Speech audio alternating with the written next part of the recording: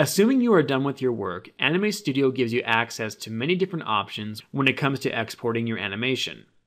To access these options, simply go to File, Export Animation, or Control-E if you're on Windows, Command-E if you're on a Mac. From here, you have access to a variety of different features. First, the start and end frame basically specifies what you want to render out for this project file.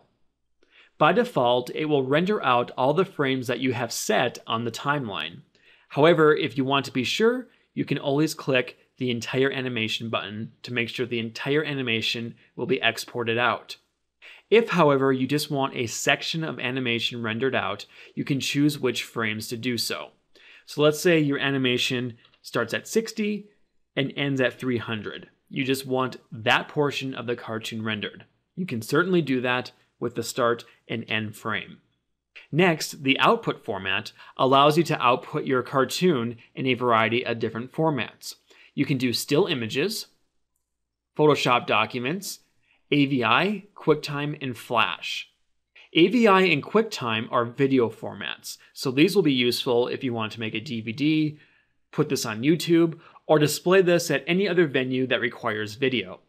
Flash is a rich media content document that can be streamed and viewed on web browsers. However, some mobile devices do not play Flash, so make sure you know what your audience is before you render out your animation. Out of all the video formats, I would choose QuickTime as it seems to deliver the best results. Next, for your render options, you have anti-aliased edges, which when checked will make things look smooth. Uncheck it to make things look rough, such as your lines. Apply shape effects. This is if you applied gradients or shades or any of the other effects in your style panel to your shapes. You can leave this checked to bring those into the video when you render them out. The same is applied for the layer effects. If you have any layer effects like shading or anything like that, leave this checked to bring those in to the video. Render at half dimensions in half frame rate will cut the dimensions or frame rate in half. This is better suited if you just simply want to test the animation out and don't want to spend a lot of time rendering. The same goes for reduced particles. If you use the particle effects in Anime Studio and you just want to test it out, you may want to select this so it takes less time to render out. You'll have less particles, but it may be enough to give you an idea of what your animation will look like. Extra smooth images gives you extra smooth images, higher quality images. It takes a little bit longer to render, but it usually is worth it in the end. NTS safe colors are used for broadcast to make sure that your colors are safe within North American broadcast standards. Do not pre-multiply alpha channel is used if you want to bring your assets into a video editing software and do compositing. And finally, enable multi-threaded rendering basically speeds up the rendering process, so it's usually best to leave this checked. Once you've done all that, click OK, and now you'll be prompted to find a place to save the video as well as name it if you wish. And once you find that place, hit save. And now a new window will be brought up. Now, your compression settings will vary depending on the file type you used, plus which codecs are installed on your computer. So for instance, in this case, I have all these codecs right here to choose from. From these, I would recommend you either use animation or H.264.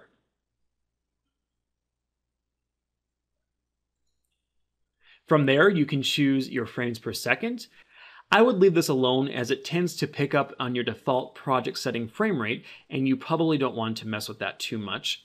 And down here, you can choose your depth and your quality. So you can choose how many colors you want. If you want a higher quality, you're going to want to go with more colors. However, that will of course increase the file size, as well as the quality will increase the file size the higher it is.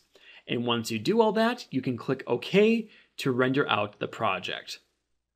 Now, rendering can take some time depending on how much detail and how many frames you have in the project. So just be patient and let it do its thing. And once it's done, you can preview the video in the location that you saved it to. And that is how you export animations from Anime Studio Pro. If you have any more questions regarding Anime Studio, please check out the official Anime Studio website at anime.smithmicro.com. I have more Anime Studio 9 tutorials out there, so stay tuned for those, and I'll see you guys next time.